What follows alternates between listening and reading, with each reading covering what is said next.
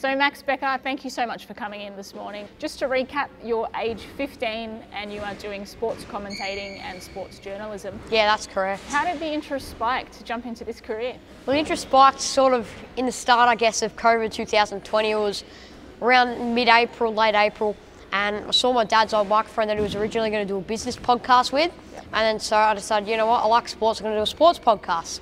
And so the first episode went for about 10-15 minutes. It was just me chatting about the effect that COVID-19 had on sports in the NBA, the NBL, the AFL, that kind of thing. And then as it went on, that was the first episode. By the second episode, my uncle suggested to me, why don't we get some like sports players and things like that, and you know, we can take it further and you can interview these people. And so I said, yeah, all right. So we started with his best mate, Lee Jecker, who used to play under NBL legend coach Joey Wright for the Brisbane Bullets. And then from him, we were able to get his best mates, Benis Makovich, who's the Boston Celtics European scout. So that was pretty good, made a pretty good headline for episode 3. And then after that, it's I just use my contacts, reach out to people. And once you have a couple of those big names like a Benis, or I get a Steel side bottom through my dad's cousin, it makes it a lot easier to get names. And as you sort of work your way up through the ranks of names, so if, for example, I get a Steel side bottom, then through him I can go to someone like a Saints player, I can go to, you know, a Roll Marshall and go, Roland, I've had Steel side bottom on, I've had the NBL Commissioner Jeremy Laliga on, you know, I've had Craig Hutchison on, I want to get you on. And these people go, well, he's only 15, that's one. And then they go, well, 2, he's done, 40, 50 episodes, now that's 90 something. And he's had this person on, this person on, this person on. Then, you know, they're like, well, I might be missing out on this. So then through that, and then obviously when I had Chris come on board, that was really at the start of 2021. As soon as he came on board, he helped me get, you know, a lot more guys like Andrew Parkinson, like Chad Corns, like Sammy Mack, who I'm hopefully going to do soon if he doesn't boot me off. And then yeah, so it's really kind of just grown from contacts, I guess, and my love of it has just evolved. And then I guess through contacts, once I got to the 50th episode, I wanted to make a big bang. And so I reached out to Craig Hutchison. I stayed the night in the city because I had an interview with Los Angeles Lakers head of security and Kobe Bryant security guard John Stern early in the morning, and then got home, checked my phone.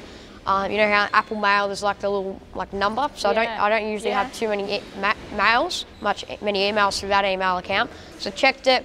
I thought I'll just probably be like some sort of like news update or whatnot. And then it says Craig Hutchison. I'm like, oh, this is just unreal, you know.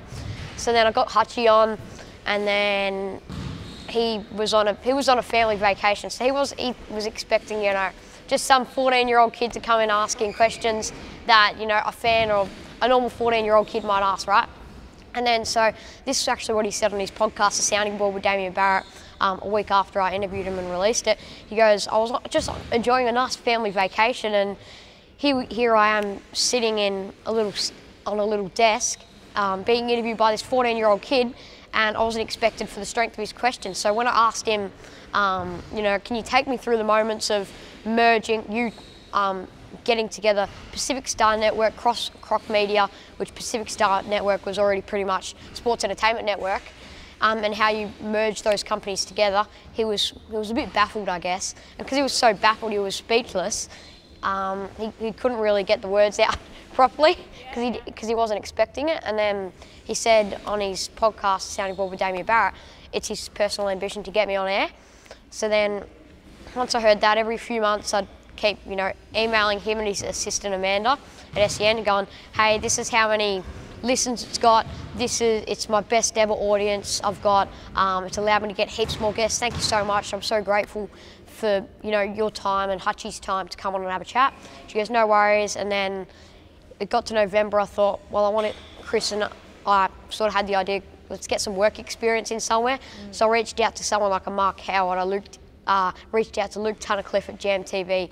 I was just reaching out to anyone I really could, even the NBL Overtime or NBL One Show guys. And I got a response from Amanda, who's Hutchie's assistant. She goes, well, we've got a lot of requests at SEN for work experience, as you might understand, but we'll keep you on the list. So I thought, all right, that's all right. And then so it got to early December, I emailed Hutchie just directly and I said, hi Hutchie, I've got a plan. I've got the next 10 episodes planned out with superstar guests. I've got 10 different sponsors on board to have them engage, and they'll pay a $500 sponsorship fee for each episode. These are the 10 sponsors I've got ready. I've got these 10 guests lined up, like superstar guests, and I can do this, this and this, and I said I just want to get the Sporting Max podcast on the SEN app, which is like just when you go to podcast on the app, it'll just come up there. Yeah. And then so he forwarded on to Sam, who's the National Radio Director at SEM.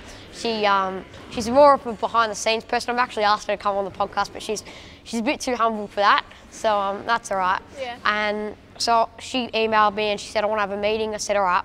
So then we had a meeting in the studios just before I was going away to Queensland over the holidays, and walked in. I was just expecting, just try and get the Sporting Max podcast on the SEN app, right? Yeah. Right. And then so she goes, you know what?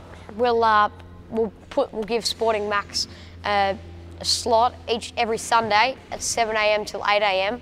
On radio. And I thought, whoa, this is amazing. Like, I couldn't believe that opportunity was right in front of me. Yeah. And then so I said, all right. And then she goes, there will be a swapping of money though. And so I'm sitting there like this. I'm like, gee, how much am I going to have to pay you? And then she goes, yeah, we will be paying you. And I'm like, whoa, this is unbelievable. Like, I get paid for doing, what I love to do. And like, is that the ultimate at the moment? Is that you're getting paid to do something that you absolutely love doing? Yeah, that's the ultimate at the moment. I'm getting paid to do something that I love doing.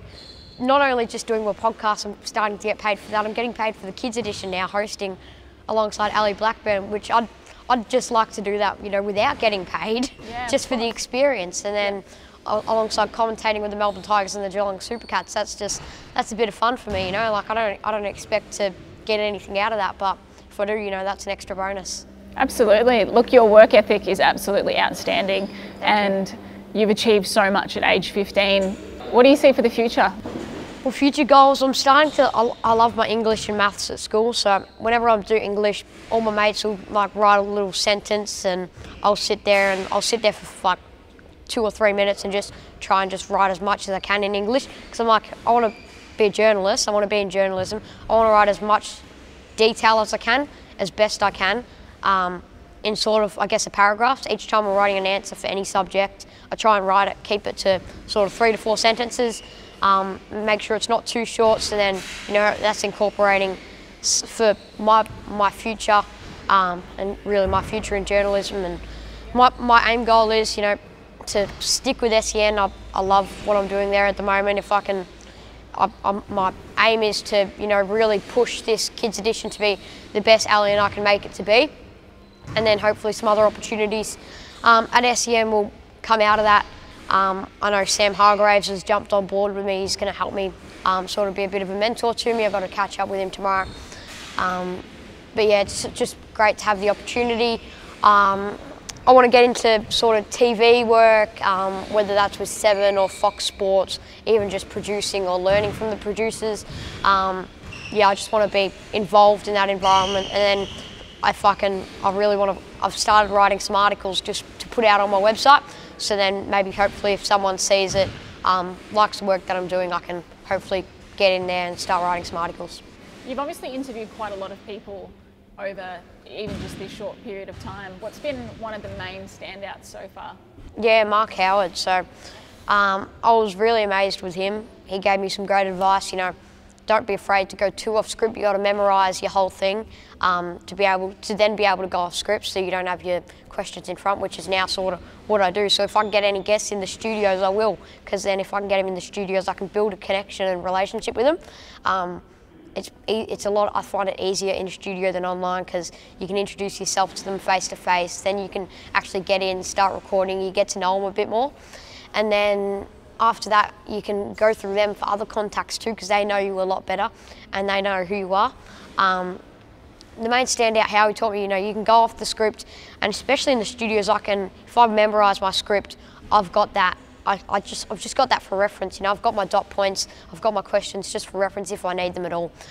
So I try and make as much conversation as I can, listen to their answers, go off. Whatever they give me. And then also Jared Waitley, who I've just had on, he gave me some great advice, especially being in a studio, how to set up, how to, sit in a chair, how to sit in a chair and make sure you're getting the best quality out of your voice for live radio.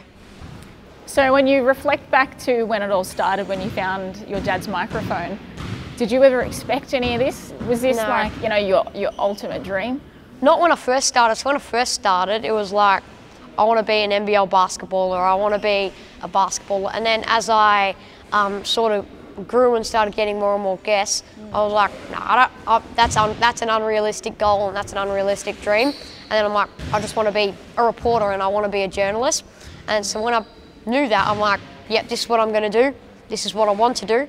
I'm like, well, I'm going to work as hard as I can and do everything in my power to be able to get to where I want to go, which is at the moment where I am right now. And if you asked me 2 years ago, do you think you'd be sitting in the SEN studios or sitting here at Hoop City being interviewed for just, doing a podcast and working on live radio, I would have said, you're absolutely kidding me.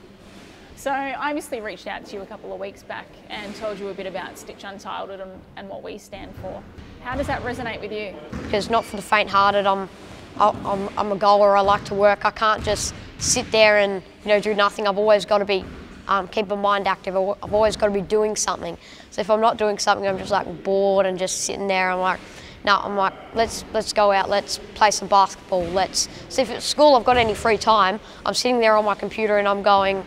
I'm trying to email just anyone I possibly can, message anyone I can to try and get them on, even on the Kids Edition or on Sporting Max podcast, just constantly, just trying to work for myself and for my future. And then I've also planned out with school subjects too this year in Year 9 with my electives to be selective and not choose things that are fun and choose things I don't really want to do the funnest things like in school. I want to do things that are going to help me going into the future and into hopefully a media career, which I've already sort of hopefully started. Mate, your career is going places. Thank Absolutely. you. Like you've achieved so much. You should be proud of yourself. Are you proud of yourself? Yeah, I'm pretty proud of myself, but I don't reflect on my success too much. Just focus on what's in front of me and what work I've got to do and where I've got to actually get to. Then speaking about success, is there anyone along the way, I guess, that you would say thanks to or that you feel like has really made an impact in your journey and to where you've got to now? Yeah, Mum and Dad for starters.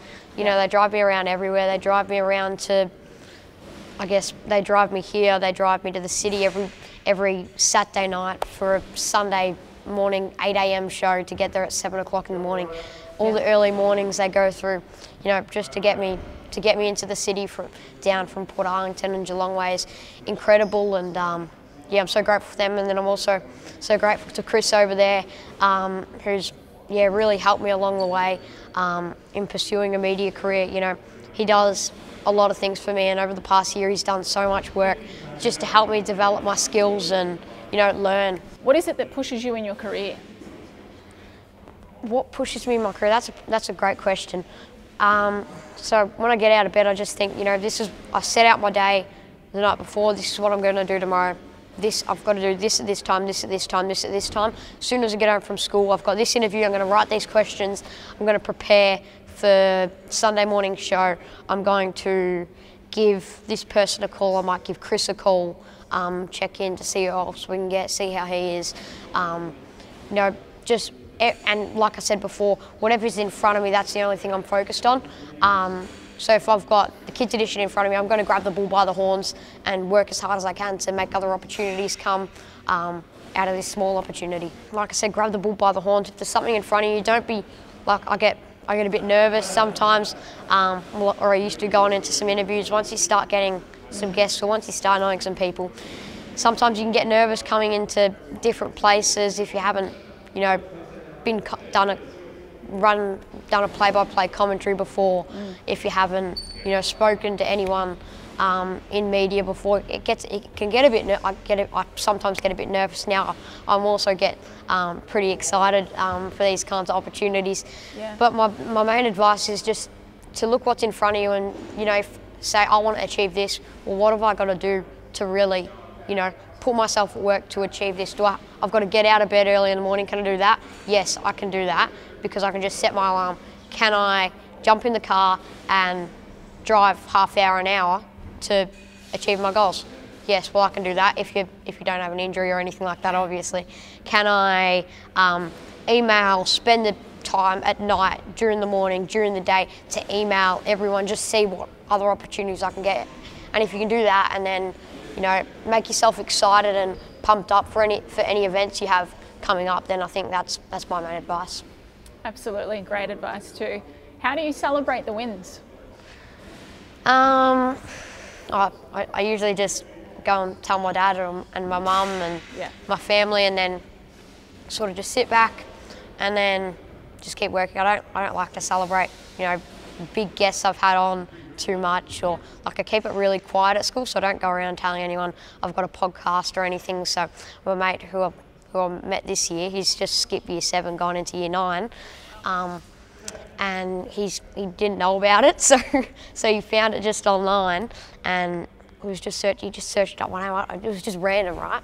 And he just searched up my name. He goes, mate, he's like, what's this? He's like, all this just like weird information's come up. I'm like, yeah, that's me. I'm like, that's me. And then he's like, what? He's like, how come you don't tell me about this? I'm like, well, I don't like to tell too many people about it. So then the year 9 coordinator's come up to me and he's gone, well, I've just seen a post on the footy club's Facebook, and you know, I like what you're doing. I've heard about you. I want to advertise it to the year 9s. I said, do we have to advertise it to the year 9s? He goes, well, I think it'd be good. I said, well, you can do it if you want. I said, I like to keep things on the down low. I said I like to go about my business pretty quietly, and yeah, things like that. So you're obviously an inspiration to a lot of other kids around you then? Yeah, I don't know. I'm not in their shoes or in their perspective. And my mates just treat me like normal, so have a bit of a joke around, have a shoot around with them. I would say you're absolutely inspirational, and not just for the kids at your school, but the kids everywhere else, and even adults. I think your work ethic is absolutely amazing, and I wish you nothing but the best for the future. Thanks so much, Taryn. Thanks, Max. Thank you so much. That was awesome.